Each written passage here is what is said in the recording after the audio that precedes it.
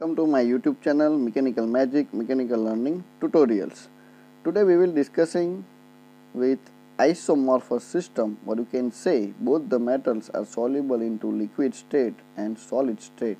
So in the case of binary metal alloys, so both the metals, here it will be copper and nickel system, both are soluble into liquid state and solid state. So how to construct the phase diagram for the isomorphous system or phase diagram for copper nickel systems. So let us start with the how to construct the diagram.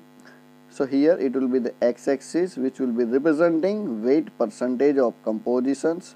Y-axis, from both the end it will be temperature in degree centigrade. So construction of isomorphous system.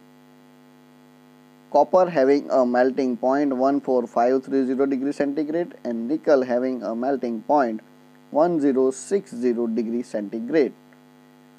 So as s-axis, weight percentage of compositions, so beginning from 100% nickel to 0% nickel and 0% copper to 100% copper. So various compositions of copper nickel alloy systems, it will be present onto the x-axis.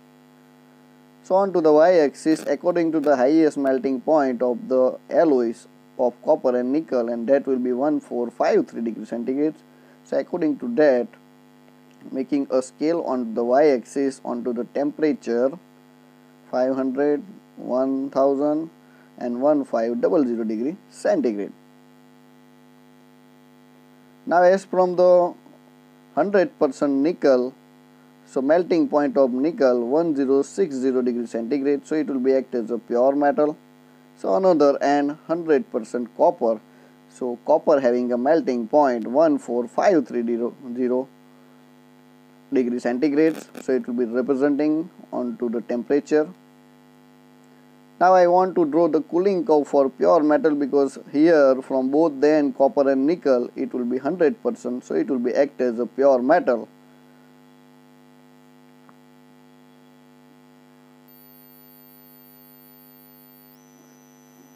So liquid, liquid plus solid and solid according to the cooling curve for pure metal, and another end for the copper, liquid, liquid plus solid and solid. Suppose I want to draw the cooling curve for the 80% nickel and 20% copper, so that will be act as a binary solid solution materials or binary solid metals. So both the metals having a different melting point, so the cooling curve for the binary solid metals as shown into figure, liquid, liquid plus solid and solid. Suppose I want to draw the cooling curve for 60% nickel and 40% copper. So once again it will be the binary solid solution. So liquid, liquid plus solid, or you can say solid is a one kind of alpha phase of the two materials of copper and nickel. Then solid. Suppose I want to draw the cooling curve for 20% nickel and 80% copper, similar kind of diagrams. So liquid, liquid plus solid and solid. Now I want to common line, like the line that will be passing from the starting point of the solidification for each and every cooling curves of different compositions of copper and nickel system. So suppose one line that will be touch the starting point of the solidification, or you can say the end point of the liquid phase. So above all the phase that will be 100% liquid from this line, or that will be called as a liquidous line. Similarly,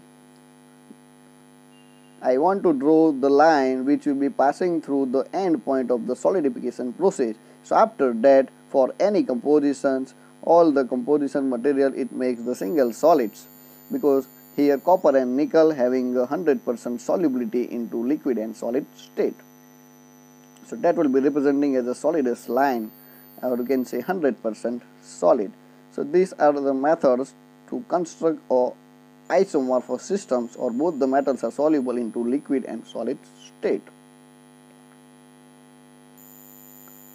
There are some more things about the copper and nickel systems. So in that case, generally phase diagram is based on to the temperature, composition and the pressure. For this course, binary system, or you can say the just two component system, and independent variables temperature and composition, because pressure always remains 1 atmospheric and it will be constant. So just you can see the phase diagram for copper and nickel system. Here it will be the liquid phase, solidus phase, liquidus line, solidus line, and in between liquidus line and solidus line, liquid plus alpha phase. So two phase you can observe from the diagram, liquid phase and alpha, or you can say FCC solid solutions, or three phase fields, liquid, liquid plus alpha and the alpha. So let us see how it will be changes with respect to temperature and compositions. So rule number 1, if we know temperature and compositions, then we know the number and the type of phase is present. So let's see the some of the examples. At 1100 degree centigrade and 60% of nickel, there is only single phase is being present, and that will be representing onto the diagram, and it will be 100% solid alpha FCC solid solution.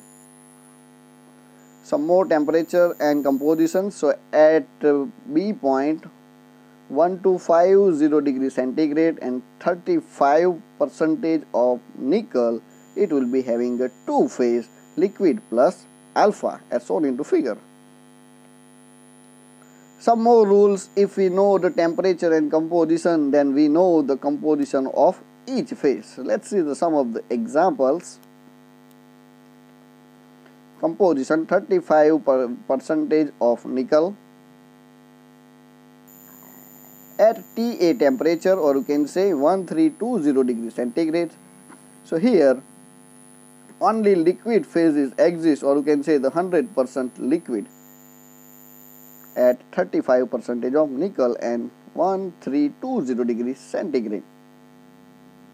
At point number D, or you can say 1190 centigrade, only solid phase it will be exist. But at point number B, just you can see that will be in between liquid plus alpha phase. So you can say TB temperature equal to 1250 degree centigrade and 35% of nickel. So both alpha and liquid phase it may be present. So there is a one horizontal line you can see that will be intersect the liquidus line, composition line and solidus line. So that horizontal line which will be intersect, that will be called as a tie line. So it must be into balance.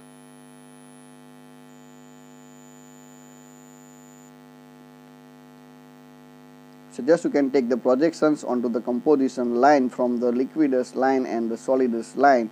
So composition as liquidus, that will be the 32% of nickel, and composition of alpha solids, it will be 43% of nickel. So 3 points: 32 liquid, 35 composition and 43% of solidus. Then rule number 3, if we know temperature and composition, then we know the amount of each phase, or you can say weight percentage.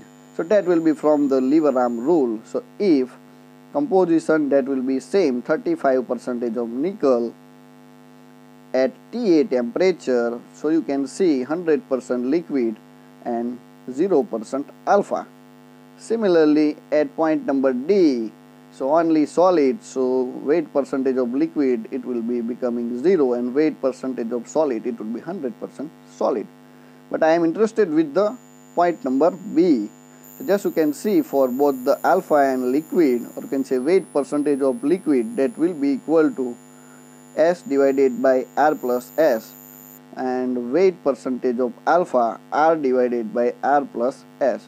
So in simple way, if you want to find weight percentage of liquid, So just you can considering the point which will be intersecting the solidus line. So here for the weight percentage of liquid, that intersecting point, it will be side of the S. So S divided by RS. If you interested to find weight percentage of alpha, just you can see or observe the intersecting point at liquidus line. So that side you can consider and divided by the total length of the tie line. So that will be called as a lever arm rule. So just you can think mass of the liquid, it will be balanced with the mass of the alpha. So mass into alpha into S distance, that will be always equal to mass of the liquid into R distance must be into balance, and that will be representing by the lever arm rule in the case of isomorphous system, or both the metals are soluble into liquid and solid state. So thank you very much. If you like this, then subscribe, like, share. Mechanical Magic, Mechanical Learning Tutorials.